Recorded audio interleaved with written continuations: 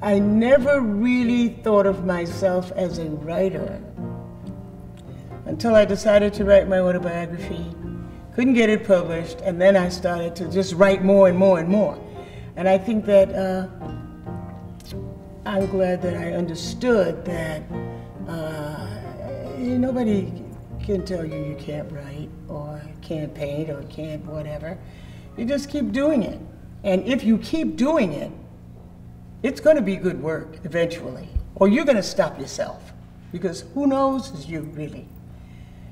And so I don't recall any of my professors ever saying that, my writing was exemplary or anything.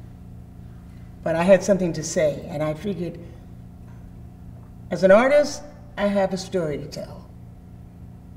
And I think I need to also tell it in words as well as images. I think so, and so I did. I didn't ask anybody's permission, I just did it. In 1990, she created a work called Tar Beach.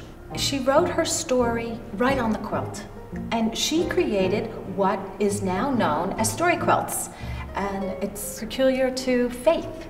She basically created and invented story quilts. These are paintings, these are not quilts. Tar Beach, my first book came from the story quilt. They liked the story, so they wanted me to do a book. And I had already written the words because the words are on the story quilt. So they just sent me a dummy book and put the words on each one of the 32 pages. And I just went back and illustrated each one of those pages. My second book, my editor said, "What about Harriet Tubman?" I said, "Nice. Okay." So now my job is what about Harriet Tubman? Then when I can tell the story of who was Harriet Tubman, what did she do that was important, I get my characters. And then the third thing is the dialogue. And when I get all of that done, that's my story. That's my process, the way I do it.